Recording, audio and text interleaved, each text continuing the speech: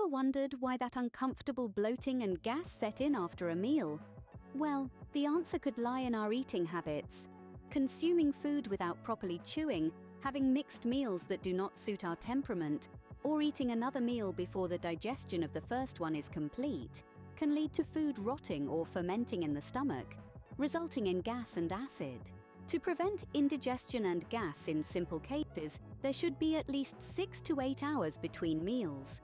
Drinking water or fruit and vegetable juice on an empty stomach in the morning, consuming fruits, vegetables and meals that do not cause gas, and avoiding foods that do not suit one's temperament can be beneficial.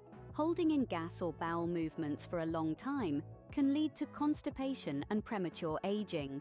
The best position to comfortably release gas and have healthy bowel movements is by squatting. Squatting is particularly important for easy childbirth.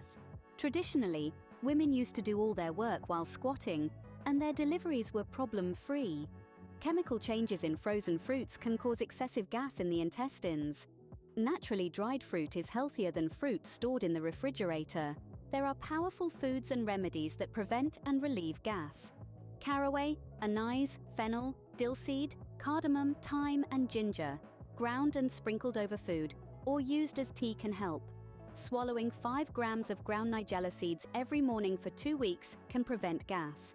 Cutting 30 grams each of galangal and ginger, adding 10 grams of cloves, soaking in a liter of water for 10 hours, then simmering on low heat for 5 minutes, straining once cooled can be beneficial.